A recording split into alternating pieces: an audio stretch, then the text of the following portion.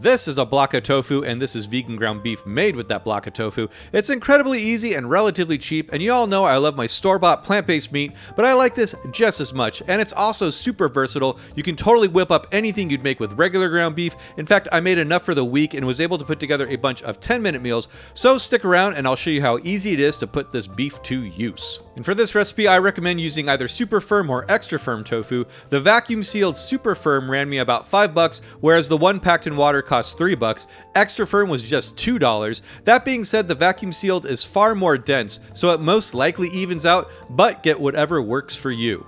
And I didn't bother pressing any of them, I simply just crumbled them as is. You could totally press the extra firm if you wanna, otherwise you can do as I did and just bake it for an extra 10 minutes, but more on that later. Now for the seasonings, I wanted to include two versions, one that uses things like Marmite, browning sauces, and the beefless broth that I use quite often, since these all impart a lot of meaty flavor. But since I know that not everyone can get these, I'll also be making a batch using more common ingredients that I think most of y'all should be able to get. So for the first one, let's make the marinade starting with 2 to 3 tablespoons of soy sauce. I would start off with 2 and add more later as needed.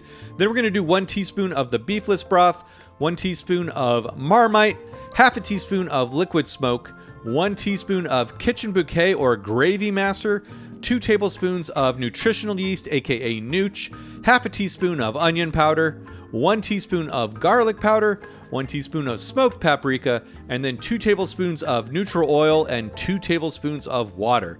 Whisk that up and then let's toss that into our crumbled tofu and make sure we coat it thoroughly.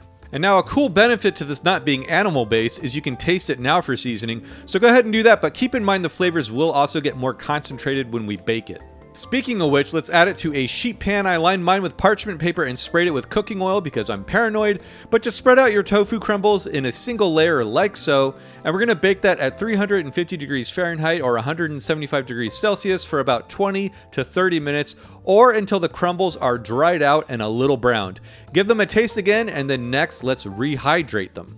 So add them to a pan along with 1 cup of liquid, either water or broth. Mine tasted perfect as is, so if I could turn back time, if I could find a way, I would have just rehydrated them with plain water as they came out just a little too salty.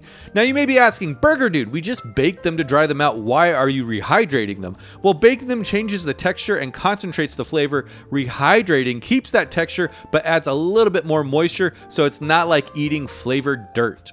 I will say if you're planning on using these in something like a bolognese or a sloppy joe, you can probably skip this rehydrating step, but if you're gonna do something like tacos or a rice dish, then this is a good move. Either way, we're gonna simply reduce the liquid down until our beef crumbles look something like that, and at this point, taste and adjust for your final seasoning and you should be good to go.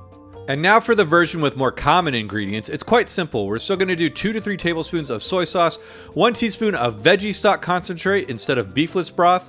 Instead of Marmite, we can use steak sauce. And yes, A1 is accidentally plant-based, so let's do 1 tablespoon of steak sauce, half a teaspoon of liquid smoke, 1 teaspoon vegan what's this here sauce.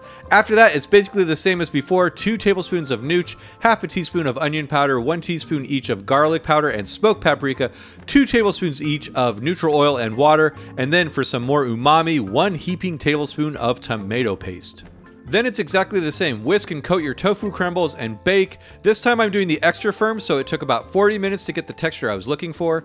Then we're gonna rehydrate it just the same, and there you go. And these do taste a bit different, but they are equally good in my book, so do whichever you can, or mix and match. That's ultimately what I ended up doing, and this is what 3 blocks of tofu will get you. You could even meal prep by making this in bulk and then using throughout the week to make whatever you like. In fact, the first thing I made was some tacos, so I just heated up some tortillas and then added some of our tofu beef, seasoned it with cumin, chipotle powder, oregano, and some lime juice, top it with some onions, cilantro, and some hot sauce, more lime, and I gotta say, these hit the spot just as good as any taco truck I used to frequent, and they came together in about 5 minutes. Next that week was some sloppy joes, so we're gonna toast our buns, and I highly suggest toasting your buns for sloppy joes to avoid soggy city. After that, we're gonna add our tofu ground beef and cook that for a bit, and then let's just add in some manwich, and yes, manwich is also accidentally plant-based as well. If you wanna make some sloppy joe mix from scratch, I have a sloppy joe video, link in the description for that. But we just got to heat that through, and then let's spread a little vegan mayo on our bottom bun, and then some sloppy joe time.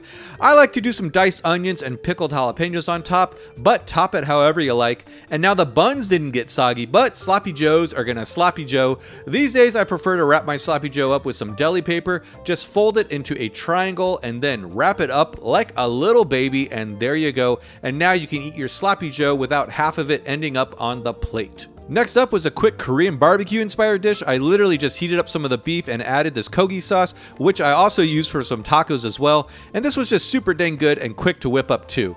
Last but not least, a bolognese rigatoni.